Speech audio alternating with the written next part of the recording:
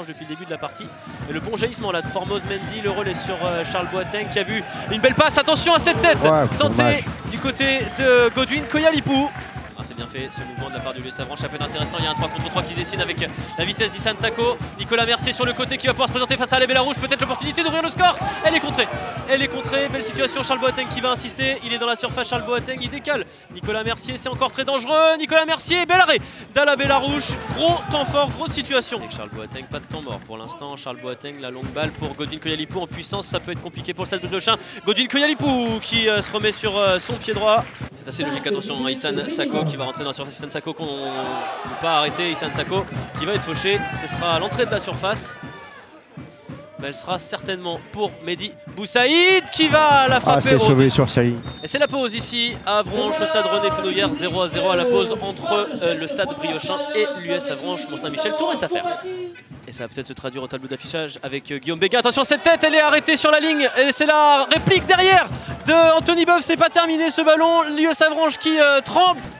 Enjambé, le centre de Nicolas Mercier, la tête, elle est peut-être au fond et l'arrêt, la réplique d'Ala Bella Rouge. Joueur de poche, attention, on peut trouver Ihsan Benkaïd, peut-être un 5e but en 5 matchs. Ihsan Benkaïd qui ne réussit pas.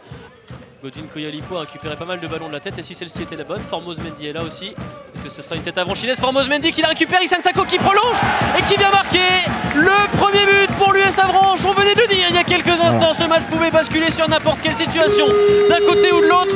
Et c'est Avranches qui fait peut-être le plus dur dans ce choc entre deux équipes relégables. 1-0. Attention à cette situation parce que Ihsan Benkaïd était un petit peu laissé seul. Ihsan Benkaïd qui peut mettre le ballon dans la surface. Ihsan Benkaïd est derrière la frappe. Mehdi Boussaïd doit la belle passe pour Godwin Koyalipou trouvé dans la surface. Godwin Koyalipou qui réussit son dribble. Godwin Koyalipou qui peut enchaîner peut-être. Oh le retour salvateur. Derrière c'est pas terminé. C'est terminé. Quel retour de Christophe Carbrat. Les points pris dans le championnat. Attention à Mehdi Boussaïd qui va peut-être pouvoir frapper. La frappe de Mehdi Boussaïd elle est difficile à prendre et derrière c'est pas terminé. Peut-être le 2-0 à portée de main. Et finalement il va jusqu'au bout à la Bella Rouge. À la Bella Rouge, 3 arrêts.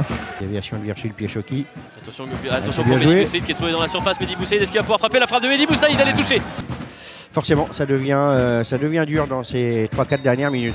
Et la faute sifflée contre Virgile Piéchoki. Et ça s'énerve là entre Virgile Piéchoki et Ihsan Benkaïd. Attention, il y a un joueur au sol. Formose Mendy, attention, il y a l'attitude sur le terrain. Des cartons rouges. Il y a un carton rouge pour. Je pense que c'est Guirassi, non? C'est lui, je l'ai vu arriver. Il est arrivé d'une force terrible.